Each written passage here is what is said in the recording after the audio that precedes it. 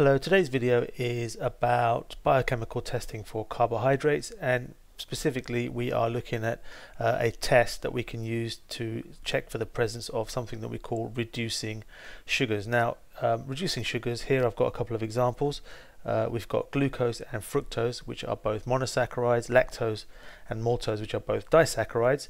We've dealt with those kinds of sugars in a previous video, which you can watch, but these are all examples of what we call reducing sugars. Now, without going into too much detail about what that actually means, what we have is some sugars that can actually donate electrons, and that's what we mean by them being able to reduce other chemicals. And one of the chemicals they can reduce is something called Benedict's solution. Benedict's solution is a blue solution. It actually has copper sulfate that's alkaline, that's been made that's in alkaline conditions, and this actually can be used to test for these reducing sugars, which causes this copper sulfate or the Benedict's solution to turn into a red precipitate. So how do we do the test? Well, we have our sample here that we want to test. It can either be some food that's been crushed and mixed with water, or it can just be a solution of our suspected reducing sugar.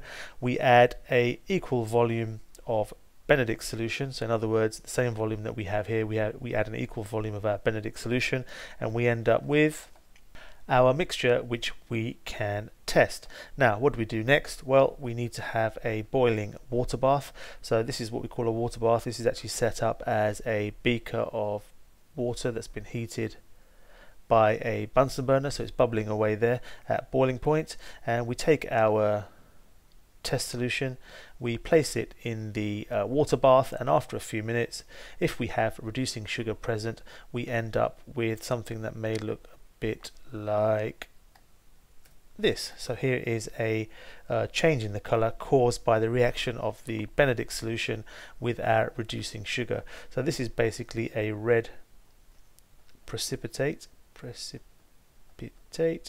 that's come out of the solution. You may remember about precipitates from your GCSE science, but this is a red precipitate that has been formed as a result of a reaction between our Benedict's solution and our reducing sugars. So that's the way we use the Benedict's test to test for reducing sugars. Now, on some occasions you might see that this is left in the water bath for a few minutes, but it doesn't actually change color. That actually means we don't have any reducing sugar present, but it doesn't mean we have no sugar present. We may have what's called a non-reducing sugar. So we can use Benedict's test for a non-reducing sugar, but we need to add an extra step. Now, an example of a non-reducing sugar is sucrose. And sucrose is a disaccharide that's made of glucose and fructose, and as you can see from our examples previously, both glucose and fructose are reducing sugars. But how do we get the sucrose broken down into glucose and fructose? We could use an enzyme, and we've talked about that before. The enzyme would be sucrase, but in this case we can also use something called hydrochloric acid. Hydrochloric acid, that would be dilute hydrochloric acid, and this has the same effect as our enzyme might. This actually hydrolyzes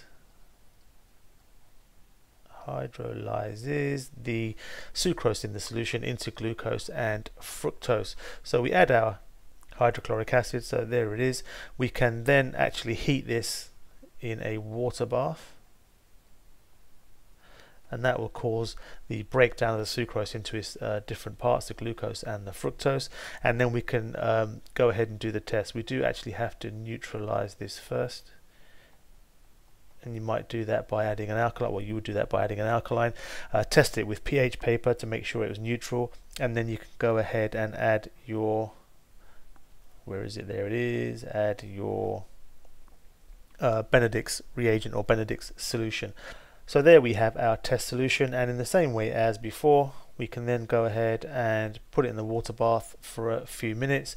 If we then get our red precipitate, we know that we have the presence of our reducing sugar, or in fact we had non-reducing sugar that was broken down into reducing sugars by this process.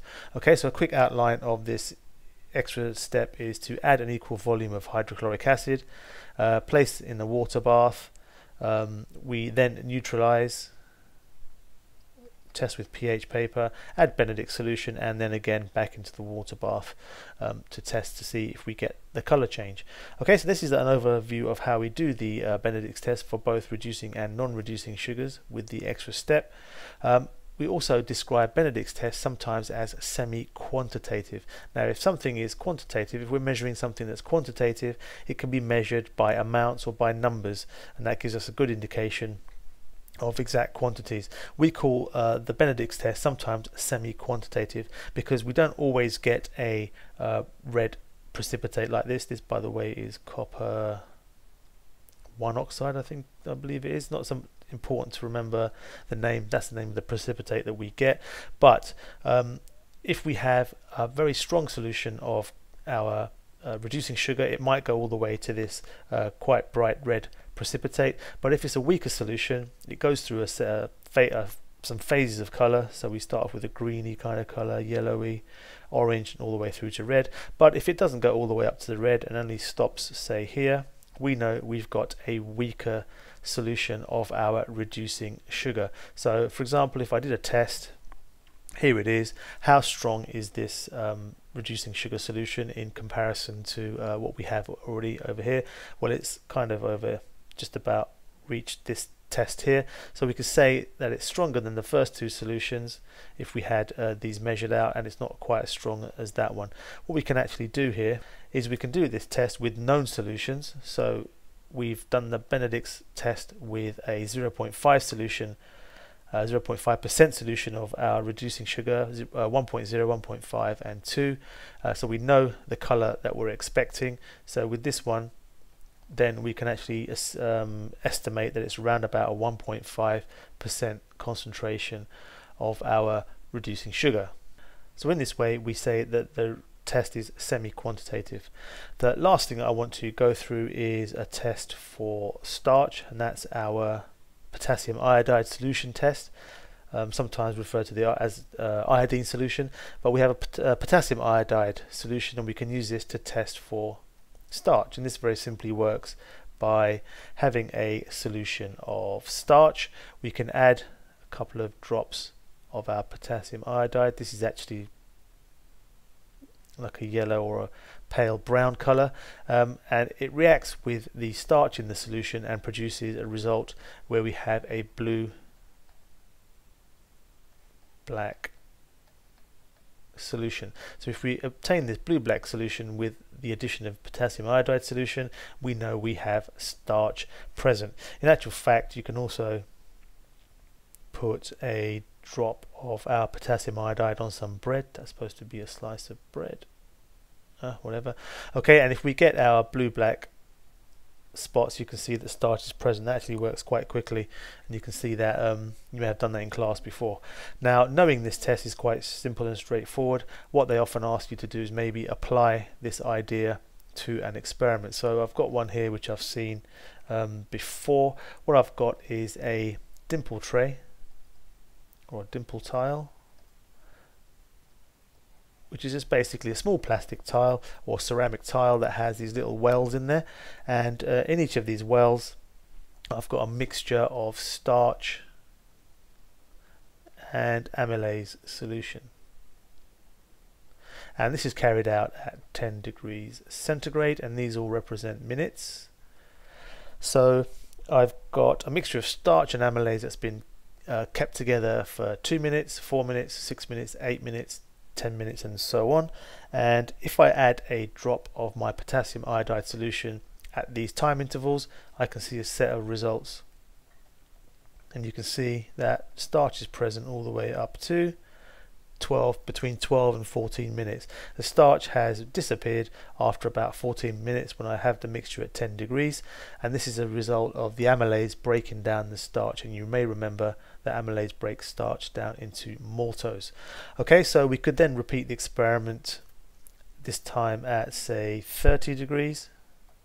Again, we've take the test solution out at these various times, and we can see the effect of the temperature on our starch and amylase solution. And you can see that the starch has disappeared much more quickly this time because we've got a warmer temperature for our enzymes to work in. We will be looking at enzymes in much more detail later, but this is a kind of an example that you might see where the potassium iodide test is used applied to a experiment that you have to interpret. Okay, so that's the video done for today. Thank you for watching, and I'll see you soon.